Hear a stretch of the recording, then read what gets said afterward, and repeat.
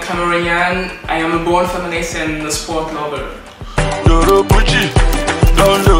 African life for me represents all those people, African and non-African, who believe we can make it. We can achieve a certain level of development where we are proud of who we are and where we come from. And people who know there's lots of work to do, but who are willing to make the effort.